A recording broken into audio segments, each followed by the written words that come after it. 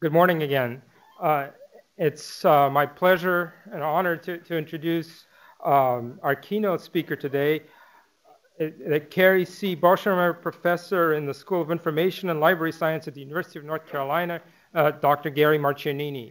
I'm sure that many of you are familiar with his work, which his record is quite impressive, and I'm just going to give a short survey of some of the things, some of the fields he's worked in, because we do have limited time. Professor Marchionini has made numerous contributions to information interaction, human-computer interaction, human-centered computing, information retrieval, digital libraries, information architecture, digital government, cyberspace identity, information policy, and I'm sure I'm leaving out about half a dozen things.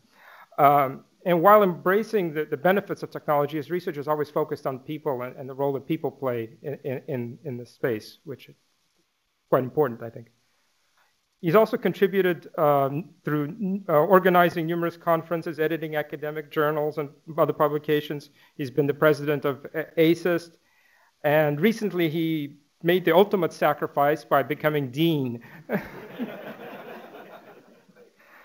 And finally, I'd like to add that Professor Marchionini can be quite creative with words, and he's given us such terms as, and I'm going to take a minute to pronounce this one, symonphorosis, sharium, and of course, HCIR. Please welcome Dr. Gary Marchionini.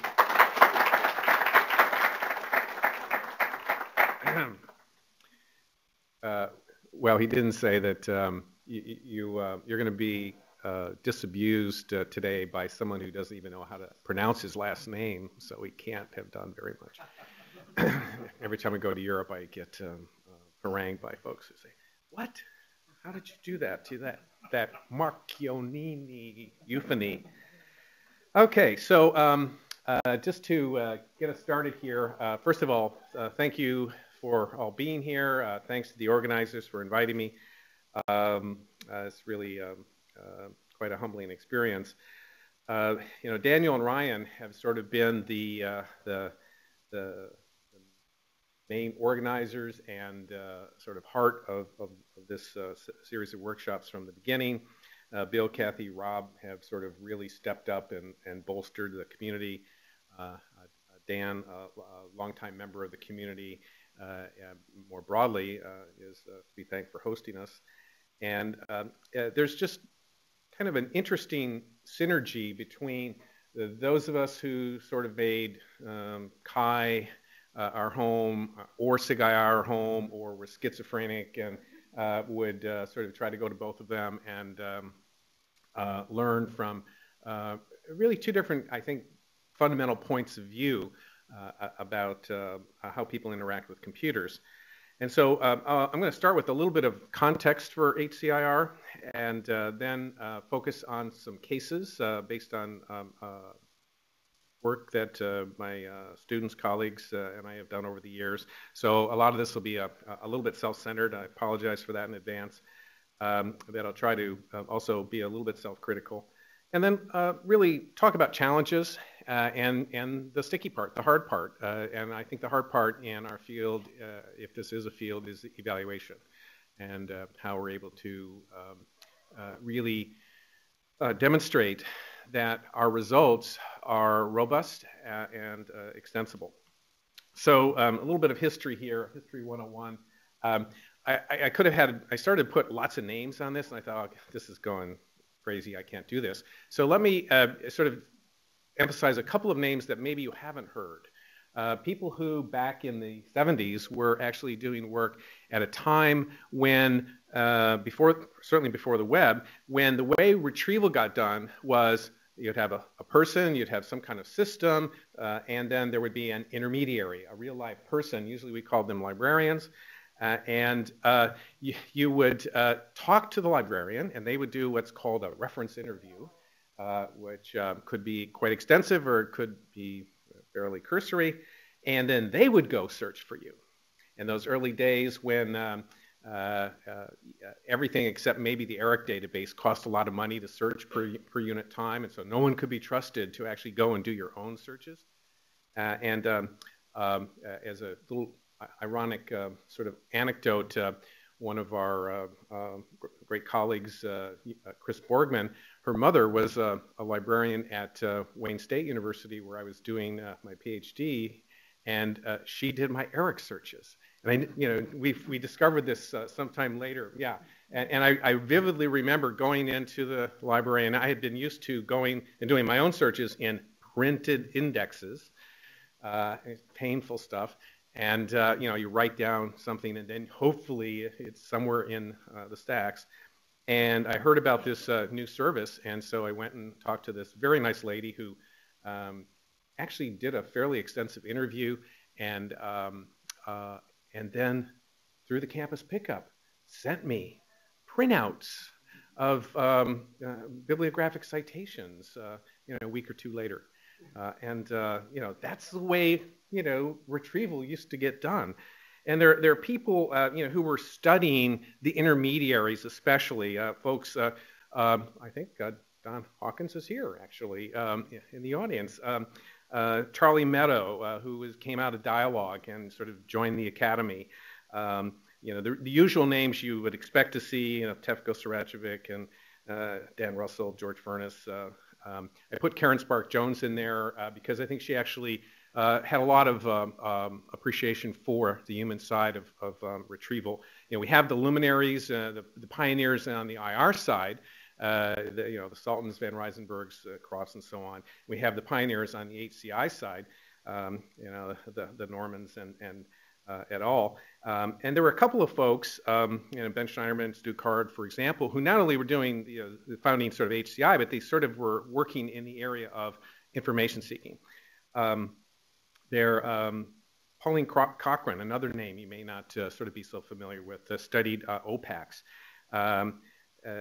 Richard Marcus, a guy at MIT Libraries, who was trying to develop expert systems that would emulate search intermediaries, and doing really interesting stuff that certainly influenced some of my thinking when I sort of first came to the field in the early 80s.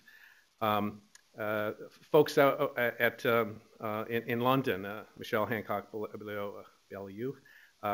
Steve Robertson, Stephen Walker, I think we're doing really cool things with OPACs that influenced a lot of what went on in the retrieval communities, but they were doing it from a human side.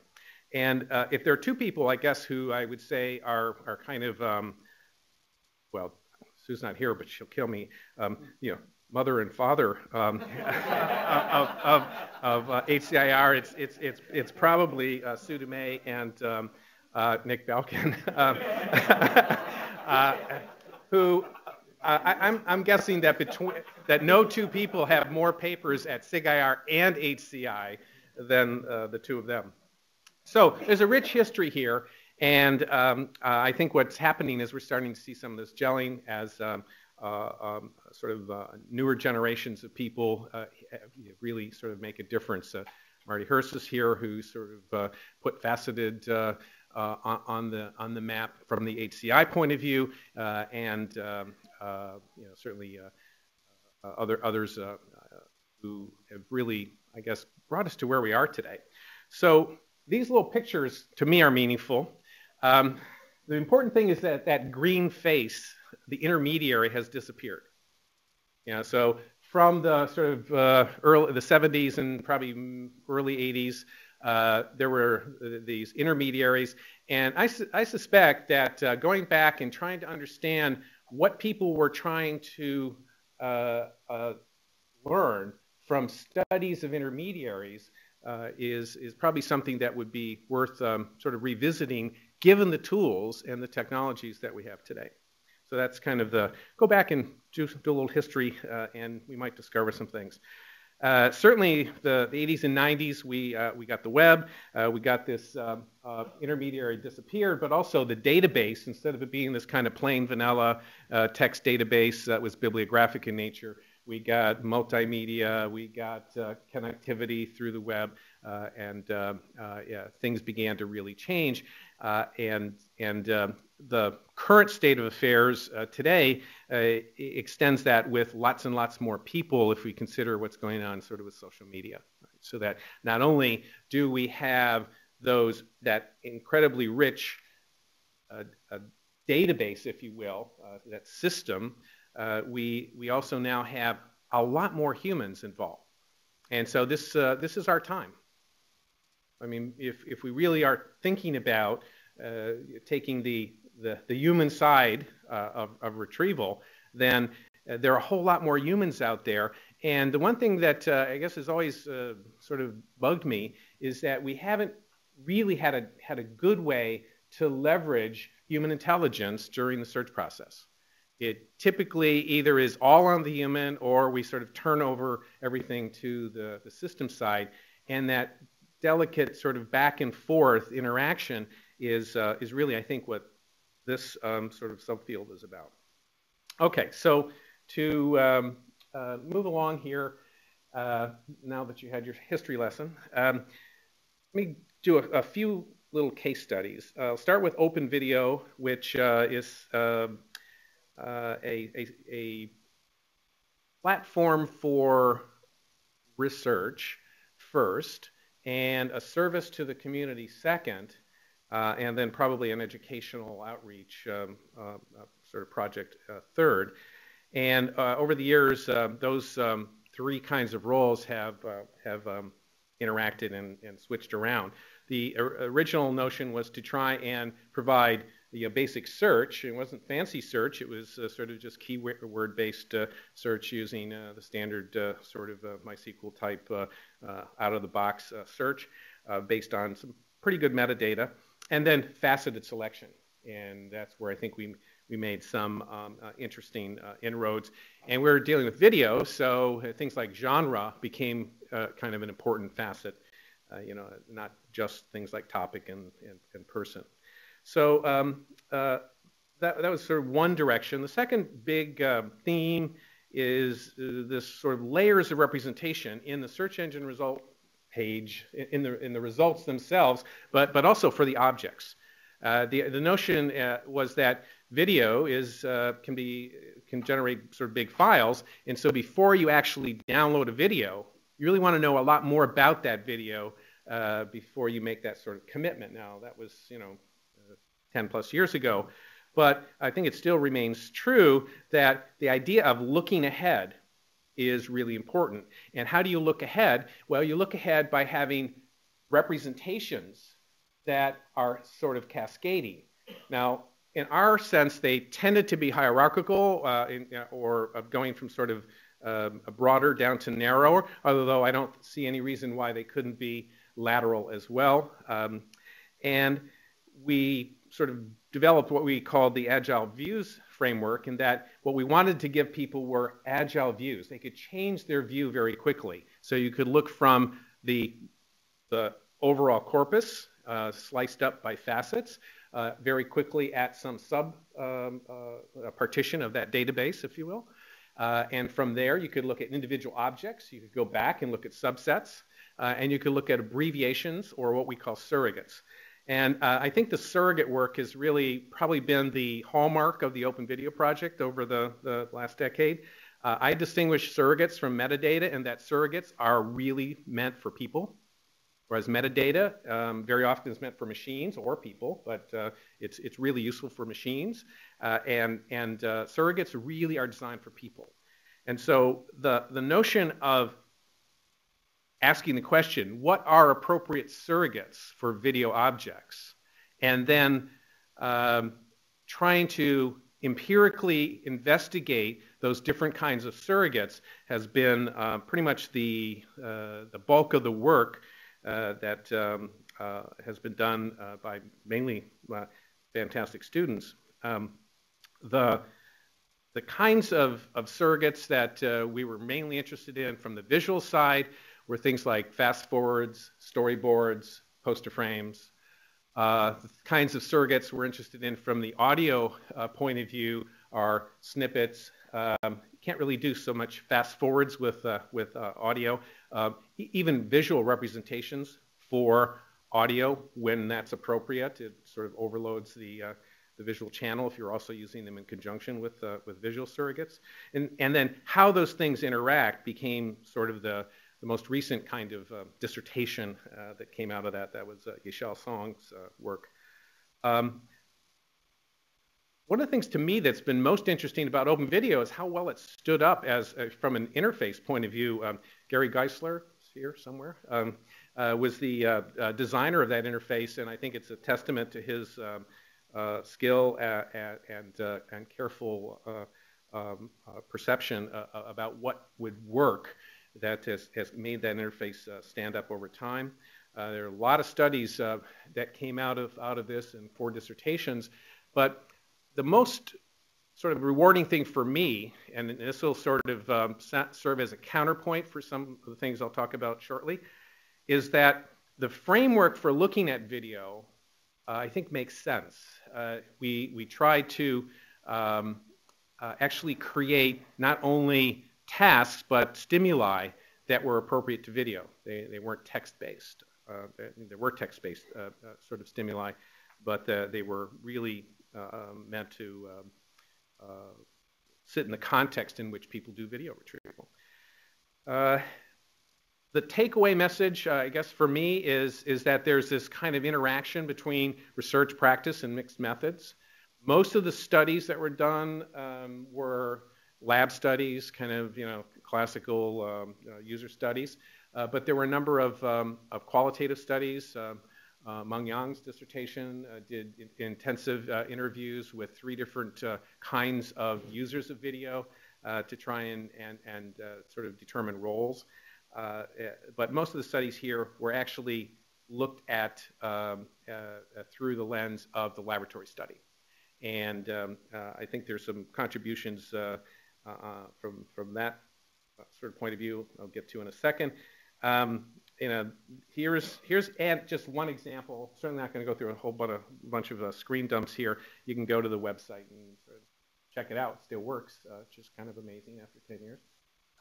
And these were the 3 kinds of storyboards that people could, 3 kinds of visual surrogates people could select.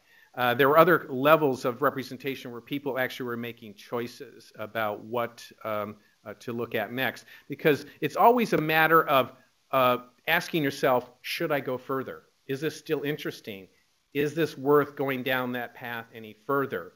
And my estimation is that only in the very simplest cases of sort of known item lookup is that question always an easy one. It's a matter of, do I know enough? Have I learned enough? I want to sort of do a quick little transition here. This is an old interface that was done probably late 90s, probably 1996, I think, was when this particular one was put together. This was the Baltimore Learning Community. We were working with schools in the city of Baltimore, and the Discovery Channel and a few other, Apple, I guess, was a partner at that time. And the notion was to try and give teachers a small digital library of science and social studies materials that they could then build into their lessons and their lesson plans. And this was inspired, of course, by the work at the Human-Computer Interaction Laboratory on dynamic queries and what we were calling Starfield displays. And the way this works is the facets on the left were topical, or that was a topical facet, the categories within the topic facet. And the categories across the horizontal axis that are kind of can't read there because of the overlays, were the actual standards. So those were standards from the Social Studies Teachers Association and the Science Teachers Association. And so what people could do is say, well, I'm interested in this standard and I'm interested in the topic of ecology, and they could see pretty quickly that there were a lot of blue dots and a few yellow dots, and those represented different kinds of objects. The objects were videos, text, and images. And if they clicked on one of those small partitions, they would get the pop-up on the right, which was sort of the metadata for that subcluster. It's kind of like a search engine result page, if you will. And they could then scroll through there. And as they scrolled, the bibliographic or metadata for each of those objects would show up. And in the case of the visual surrogate, those were just slideshows. So if you clicked on or hovered over, I think that was a click on the image, you would then get, in this case, a storyboard. We also fooled around with doing these little flashing slideshows of the same key frames. So this was kind of the inspiration for Open Video before I moved to North Carolina. I still think this is a useful interface, and I guess I've tried to have people implement it. This was done in like the original Java, the buggy old stuff from the mid-90s. And I haven't quite seen this done in a way that makes sense. Now, it's not going to work for the entire web, right? It would work for a fairly small-sized, let's say 100K or fewer kinds of elements, a database, or it might work, and this is where I think it has some potential, for a search results kind of cluster of things, right? In which you said, okay, I've done my usual web-based search. Let me now visualize it in a way that is dynamic. Lots of stuff has to go on in the background here, right? I mean, you got to have good metadata, otherwise this doesn't work at all. And so we did a lot of work with trying to automatically generate metadata using machine learning techniques and other things. And it's okay. I mean, it actually does well enough to make this a viable way to go. So I'm kind of waiting for folks to go back to these kinds of UIs after people have sort of done the search engine magic. I move to a second case here, the relation browser. This is another, I mean, I guess I think of it as a project. It's a way for us to think about a problem, to build something that might actually be useful, and to study human interaction. Unlike Open Video, which actually had a system, had some data behind it, and continues to be used by lots and lots of people, especially teachers and artists around the world. The relation browser was really more of a, well, what if we could actually do some kind of dynamic query widget? And let's push on that and see if people could sort of plug it into things. Again, the notion behind it was, can we do this look ahead without penalty, where people, through brushing or mousing activities, get looks into what will happen if they take a more, let me say, aggressive action. So a click is an aggressive action. It used to be much more painful when you clicked on something because you had to wait longer. Now, you click and you can sort of undo it. It's not such a penalty. But before you click, the action of brushing can give you kind of a look ahead. So that was part of the motivation here, but more importantly, this is user-driven. So it's like, how can the user take control rather than having the system be sort of spurting out suggestions or trying to sort of drive the user toward the answer or set of answers. The other important aspect that was important, too many importance there, in the relation browser work was being able to see relationships between and among different categories within the facets. And I'll see if I can demonstrate that in a second. And that this was about exploration rather than search. Remember when we first implemented this at the Bureau of Labor Statistics, there were a couple of, most people got it, but there were a couple of people who just thought it was about search, and they just never quite sort of saw the power of that. I think we sort of were able to win them over time, but it really empowered exploration. And with exploration, the expectation should not be the kind of precision that we would have with really high-quality search. A whole lot of implementations over the years. Ben Brunk was sort of the original developer of early relation browsers. Anita, I think you probably spent some time at BLS doing user studies in those early days. Rob Capra has sort of taken over. He got stuck with, actually, a couple of years ago, doing sort of a more up-to-date version of the relation browser. And we've done a number of studies, not as many as with Open Video, but most of these were laboratory studies. We had, I think the one field study we did was at BLS, where we actually mounted it, and because it was a government agency, we couldn't put it on the home page, and so you had to actually go a couple of clicks down before you could actually, do the survey and, sort of give some feedback. But most of these were laboratory studies, and I'm going to speak to one particular laboratory study that I think demonstrates some of the tension between trying to do serious laboratory evaluation and having probably too many variables.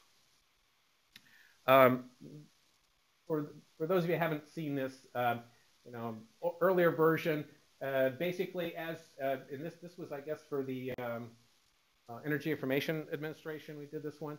And as you brush over the type of energy, all the other things, geography, sector, and will update immediately.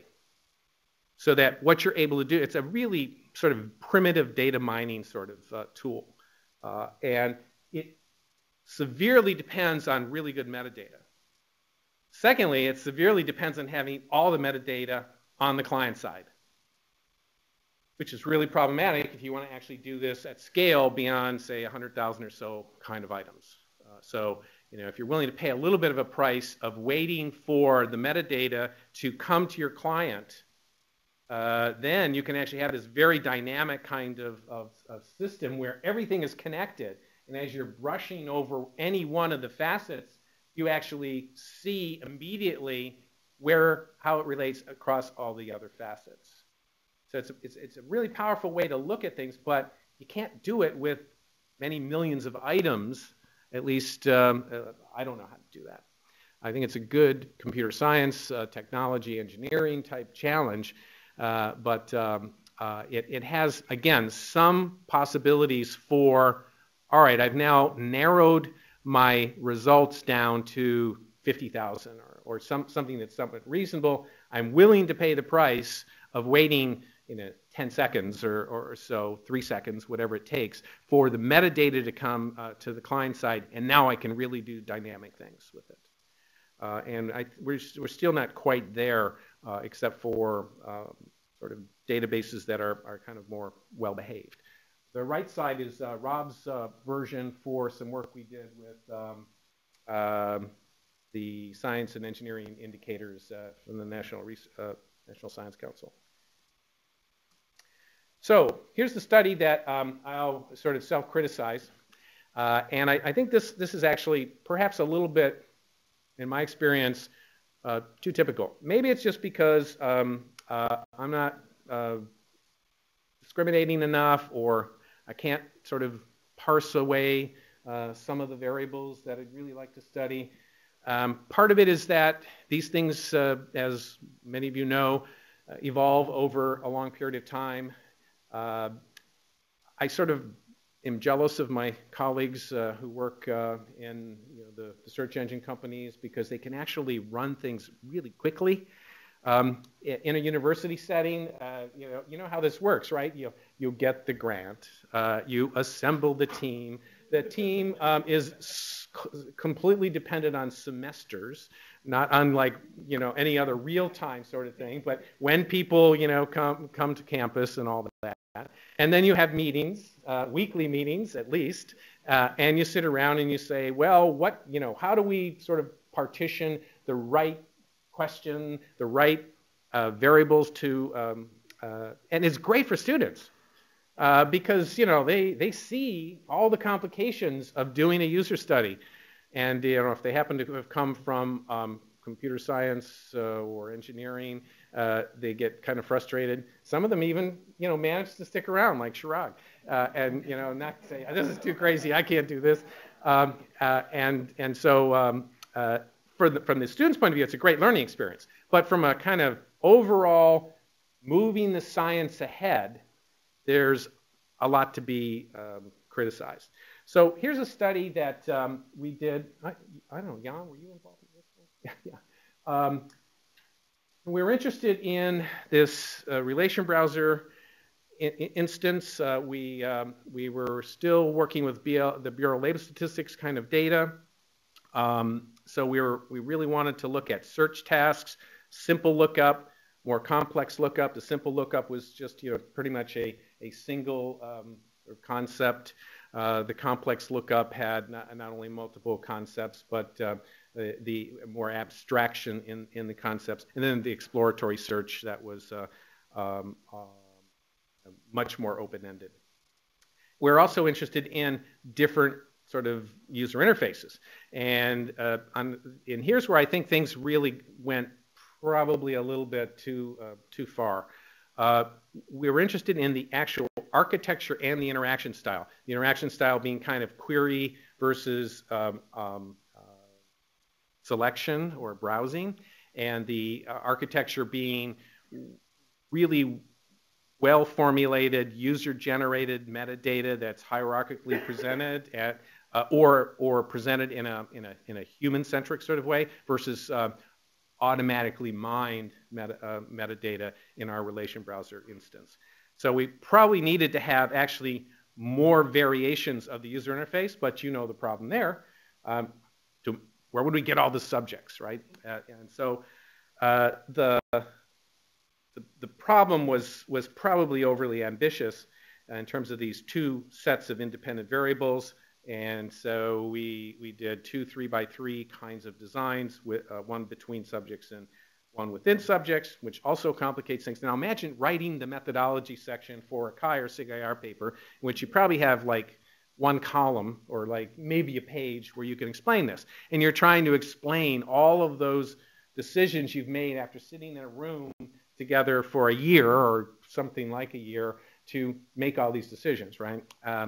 This is, I think, the heart of our problem, is how do we actually capture all of that thinking that goes in, the rationale, the reasoning for the kinds of studies we do.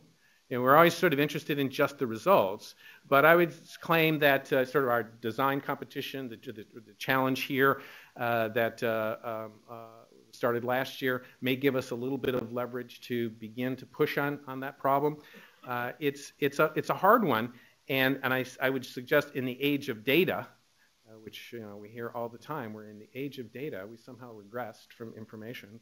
But anyway, we probably should make these processes more visible to people.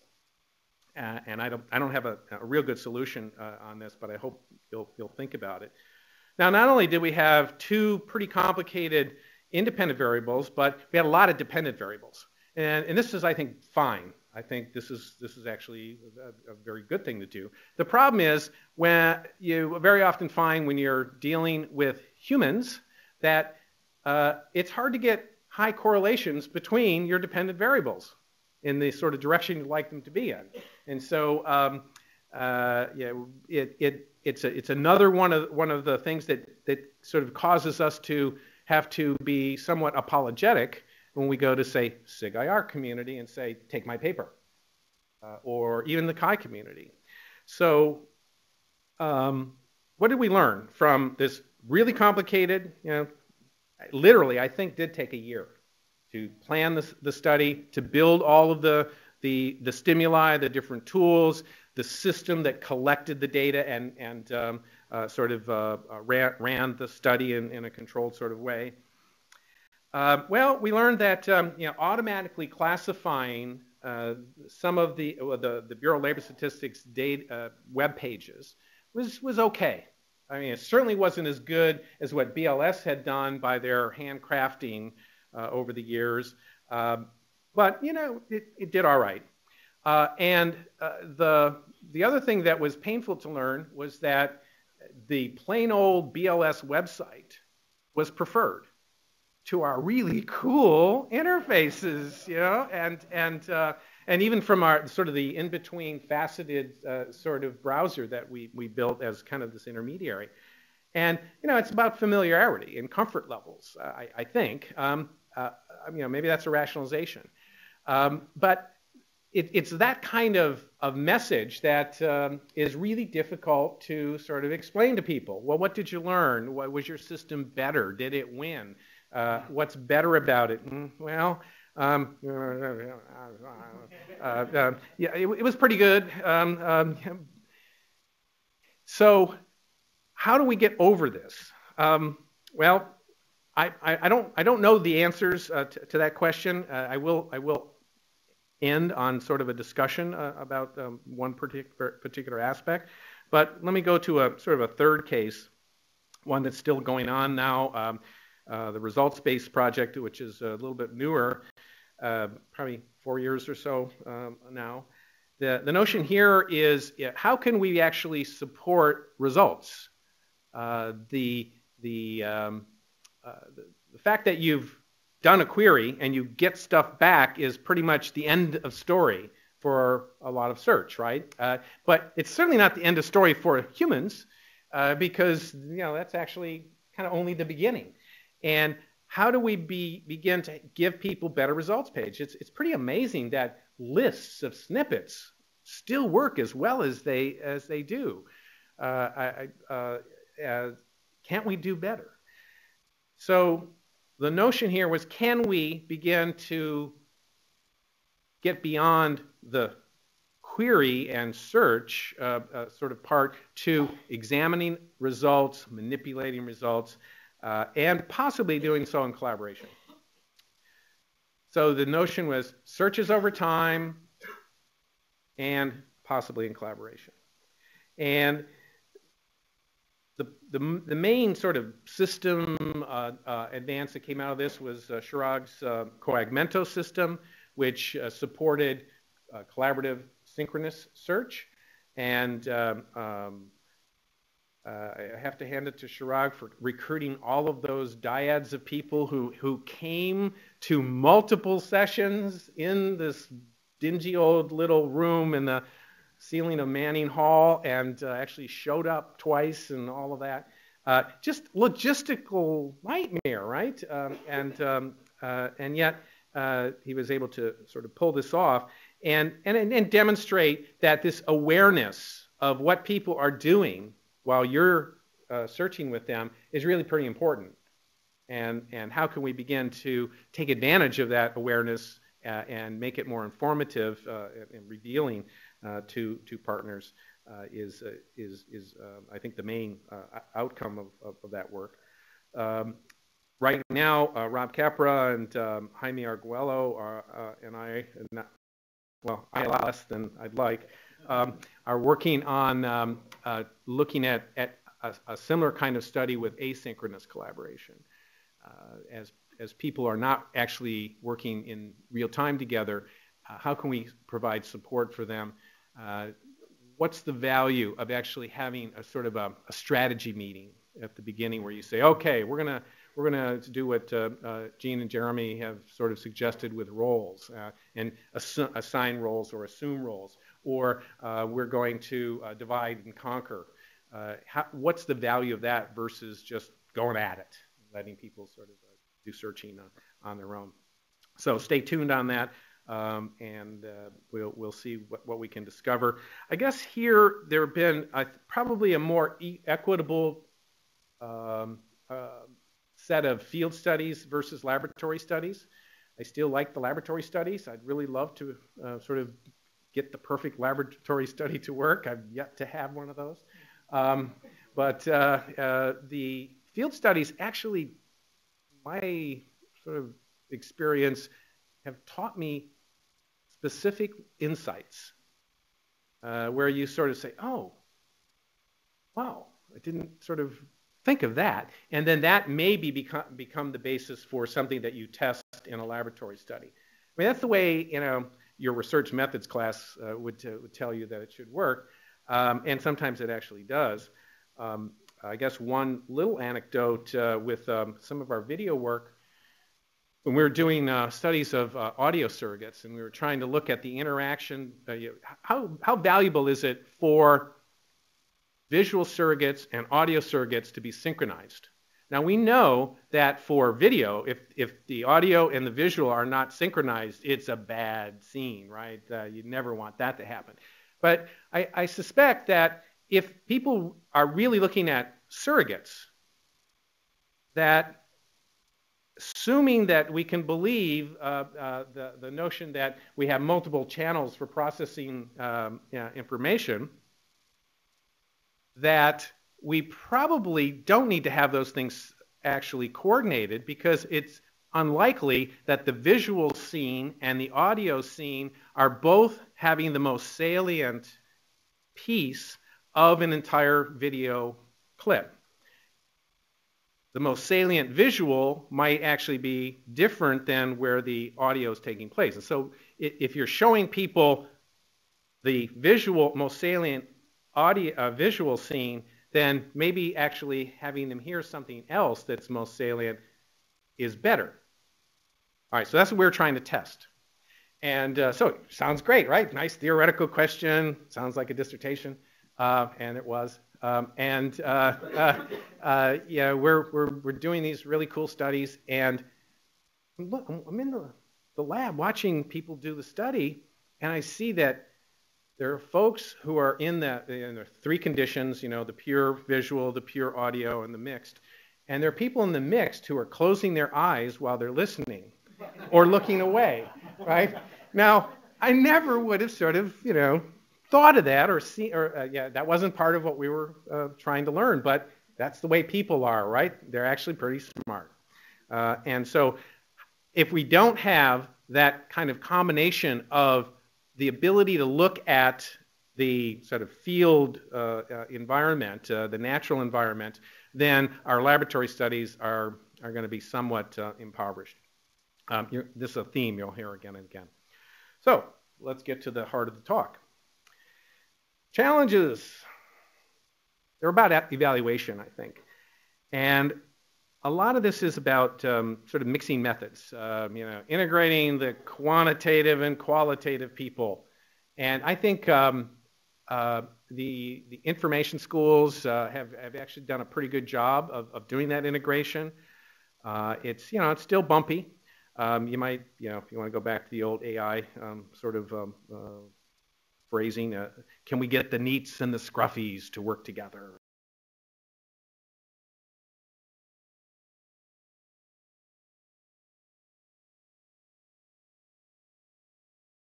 I don't think there's about human interaction by just doing laboratory studies, and you can't learn by just doing the field studies. I think they really have to go hand in hand. I just don't have a good algorithm for that. I mean, my sense is to say, well, the natural studies, the qualitative type studies, should probably come first, and that then allows you to generate hypotheses that you can test in the laboratory. But I think it actually can work the other way as well. And so this is something I guess I'd like to hear some discussion about if you've had experiences going the other way. You're doing some laboratory studies that then, and not just because you got so frustrated from doing the laboratory studies that you know, sort of fell back to the qualitative, but were there some really substantive things that occurred that caused you to say, I really need to look at this in a much more naturalistic and perhaps intensive, but not as expansive sort of way. I think we have lots of challenges to understand information-seeking behavior. Getting beyond retrieval to extraction. This notion that it really has. We've gotten beyond the content becoming accessible. That my little sort of anecdote about doing the Eric search or having somebody do the Eric search for me, you know, we're well beyond that. The content's there.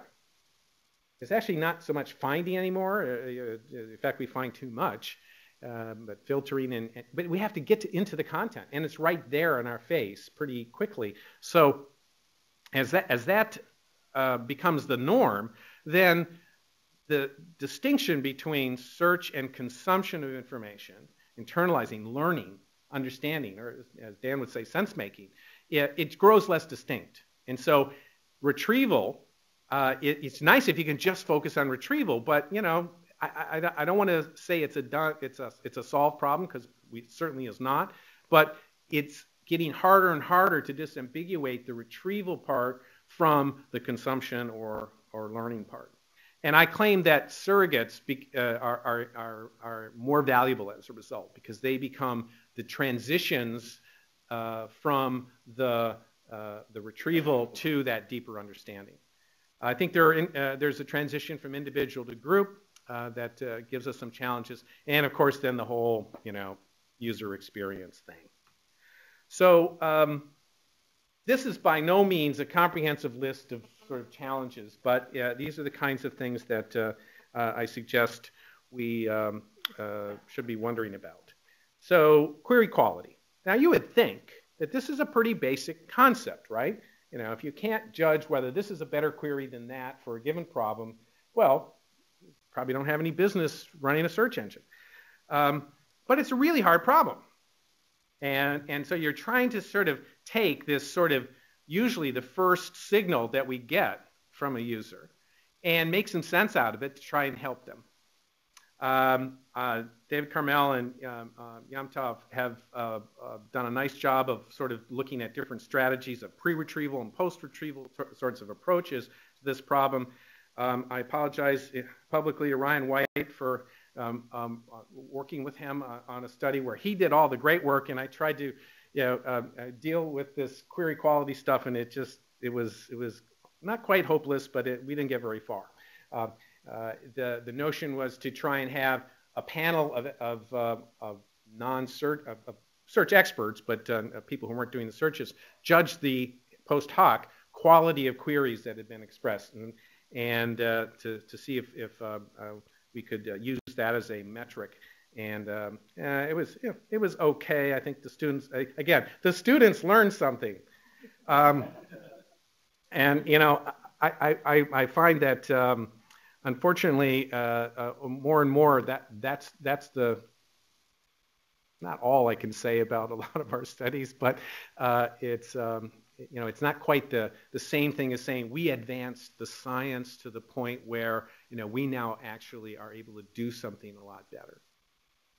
And that's really what we want. I mean, that's what the nature of research is, and it's devilishly difficult in this realm. Perhaps we can extend this and say, well, okay, what about the quality of user profiles? Is there a way that we can begin to assess the profiles that people express on the web? And you know, you can imagine all the different social media profiles, not to mention the cookies and things that you know, are on people's machines. And how much confidence can we put in those profiles? And I don't know if the same kinds of techniques will work. Most of the techniques have been back-end sort of techniques in which you look at the documents or the, if it was social media, the people. But there may be some sort of front-end kinds of things we can do on query profiling. You know, link densities, who knows? How do we use search behavior as evidence? I mean, the actual behavior, not the end result. Lots of work of this in the sort of implicit feedback and collaborative filtering sort of arena. I want to sort of single out Xin Fu, who I think did a really interesting methodological spin on this problem to investigate implicit feedback. Instead of trying to say, well, you know, the usual thing is to match queries to documents, he says, well, can we match queries, can we match the behaviors, the traces of search to queries?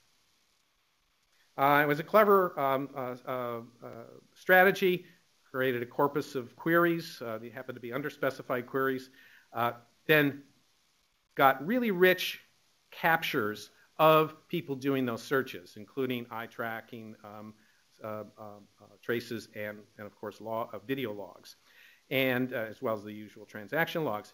And then got a bunch of reference librarians, kind of expert searchers, who didn't know anything about these queries, to watch one of those different sets of traces and try to infer what were they looking for, and how did they make those, and of course articulate what the evidence they were using to make those inferences were, and do that using confidence in those inferences as one of the measures. So it's a very clever way to kind of reverse the process, and I think that what I'd like to see is kind of more ways of sort of thinking a little bit outside the box on the sort of the classic way of, okay, we're going to take these queries, now let's see how these queries match onto documents or people or whatever we happen to be looking for, and do a little bit of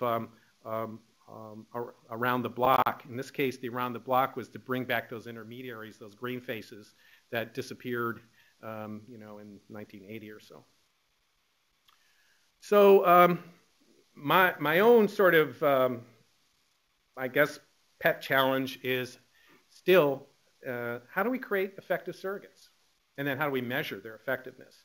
So this little graphic is meant to suggest that there's kind of you might think of the two axes here as the vertical axis is effort, however you want to measure effort, and there are lots of different ways to think about it, and then the kind of complexity or abstraction on the horizontal axis. So you might operationalize that as the number of relationships that exist. And there's this sort of psychological process of recognizing, well, first perceiving, then recognizing, making some quick sort of gisting assumptions on something that we might call understanding. And then all the way up through the usual Bloom's taxonomy of analyze and evaluation. And surrogates, I think, come in down here near the lower left-hand quadrant of this grid. And there's a lot to be said for work that A, creates novel kinds of surrogates, and B, tries to assess their efficacy. And it seems to me that I personally would put some of my effort here if I had any time lately. There's some other challenges about loads. You know, cognitive load has been well studied. You know, lots of good psychological studies. There's the sort of standard instruments like the TLX from NASA. People have used secondary tasks to try and assess cognitive load. Great stuff. I love it, and I think we should continue to you know, look at cognitive load. But there are other kinds of loads that I haven't seen as much of. So perceptual load. What's the perceptual load of actually you know, working in this sort of web environment in which everything looks the same? You know, it's not like the real world where every time you go to a different part of your office, even things are different. Whereas here, it's the same screen, it's the same keyboard, and it's all coming through this kind of single kind of view. And so the perceptual load sorts of issues are, I think, quite interesting. Felix Portnoy, a current student, has a hypothesis that for exploratory search, he's interested in banner ads, and you know, how people sort of get used to those annoying ads, and we never even see them anymore because we've sort of totally tuned them out. Well, have we really? I don't think so, but somehow at the cognitive level we have. And so looking at the interaction of banner ad salience, the sort of intensity of the ad itself, and different search tasks is what he's studying. And I think that'll be one that you'll want to pay some attention to eventually. But the one that's probably most of interest to us all here is collaborative load. So Shirag and I have had this probably debate, I suppose, a friendly debate for years now. And I guess I'd like to suggest that when two people work together, they're less efficient. I heard Eric say that. I can't wait for that poster. All right, so yeah, well, and we all know this. We all know this. You know, do a proposal with someone across campus, right? I mean, how many meetings do you have to have before you really start? Oh, that's what you mean. Yeah, you know. So Now, the belief and the religion of the time is collaboration, interdisciplinary studies, work together, all this. Yeah, there's something really good about this, but we're not really paying attention to what are the costs. So the study that we never did, that I'd still like to do, there's a guy in journalism who has the same eye tracker as I do. And we thought what would be kind of interesting is to look at people collaborating across a distance and look and sort of study the actual loading effects. Now, people have done this in the CSCW community and the psychological community for looking at the channels and sort of maintaining the actual communication channels. You look at the word utterances, right, or the typing streams, and you see how many of these can we classify as being, just keeping the conversation going. Hey, hi, how you doing? Are you still there? That sort of stuff. That's a load. That's a cost. And it's, it's necessary, but it's there. So how do we begin to kind of minimize that in collaborative search? All right, here's sort of that big old challenge, session quality, search quality, the overall problem solution. I mean, recall and precision, which we all love, they're point-based metrics. And we have to keep that in mind. I mean, sometimes things get worse before they get better. And that should be taken into account in looking at the overall efficacy of an information-seeking experience. I think I've said enough about controlling multiple variables. There's this notion of the installed base. The installed base is what people know and what people expect. And that continues to evolve. So it's not fixed, right? Because people learn, they adopt new kinds of strategies, they become used to certain sorts of UIs or interactions, and it's kind of, trying to change that is difficult, and it has to be put into context. So my quiz is, here's a search session, let's say, and I don't care what kind of measure you want on the horizontal vertical axis here, precision or recall or how many smiles people make, which actually is not a bad measure. And on the horizontal axis are the different sort of acts. You might think of them as queries, I suppose, result sets. And the green line is one that sort of minimizes the distance from the beginning state to the end state. Whereas the blue line, the solid line, is one that sort of goes back and forth. Which is a better search? Don? Orange. No, orange? Oh, yeah. Oh, yeah. Yeah. Tricked me. Yeah.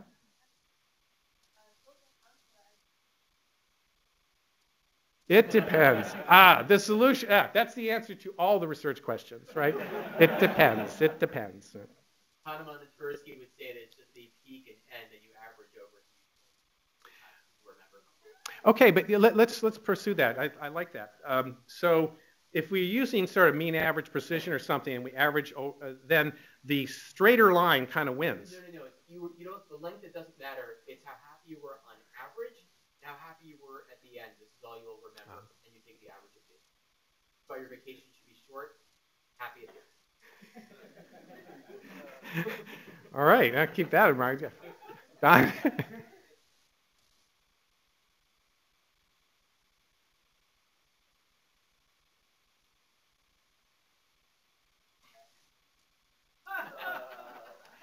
Well, I mean, maybe it doesn't involve suffering, though. Yeah, Eric? I would suggest that the orange line involves the possibility of greater cognitive function.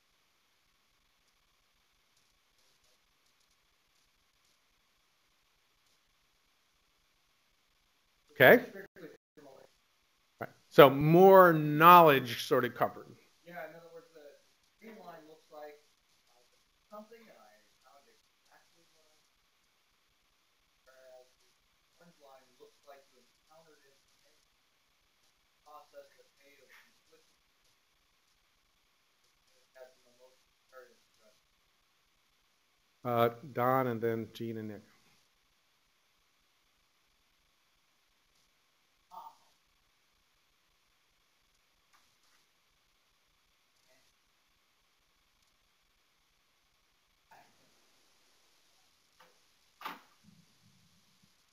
Okay? Gene? I was going to say, so it sounds like learning is the friction of the process. Ah, okay, good. Good summary. Yeah, I like that. Dick? I was going to say that the sponsor for these comments, it actually does matter what's on the y-axis. Right? Sure does. What you're measuring does make it. That has something to do. Right. I think that if I wanted to collaborate process, iterative and well, successes, I would get dash line partition. So I think find those merge those results more easily on that. Okay. Sharad? Bands, going back to what Nick was saying, better for, from which perspective is it? Are we talking about system designers? Are we talking about better for a user? And they're not always the same. The user. I'm only talking about the user here. Yeah. Yeah. As if people would like to change their answers then. Well, maybe I should just started with this, and this could have been the whole discussion. I think this is the kind of question we're sort of not really grappling with enough. Certainly it depends, but this actually might be a way to disambiguate sort of maybe exploratory searches from known item searches, right? If you look at some behaviors and you see this kind of, it's like if you think of this from driving around, if I just need to go to the grocery store and I know where it is, then I just want the shortest route.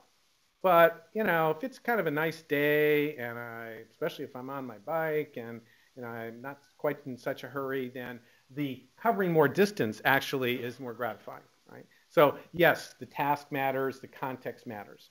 But the trouble is that too often we're put in boxes in which we have to say, this is better according to a rubric that is checked off by this community. Okay, and it's that sort of thing that I think we suffer from all too often. Okay, so last slide, I promise. What might help? Lots of stuff. Certainly better experimental apparatus. Let's share more stuff. I keep hearing about, you've got to save your data. And if you want an NSF grant, you have to say how you're going to do it, right? And that's great. But how can we save our data? I can't even run the old relation browser demos anymore because the servers don't, run that level of Tomcat that, doesn't run on the latest version of Red Hat that, you go, oh, I don't want to deal with that. We'll just make a video and put the videos up, right? And so how do we save, how do we share the experiences, the processes? So those of you who participated in the challenge, fantastic work. I'll bet all of you spent more than 10 or 15 minutes. All right. Now, what happened on all of those, to all of those discussions, to all of that thinking, of all of that processing that took place? You're going to have a little bit of time to explain what you did, but not enough, right? So how can we begin to share those processes?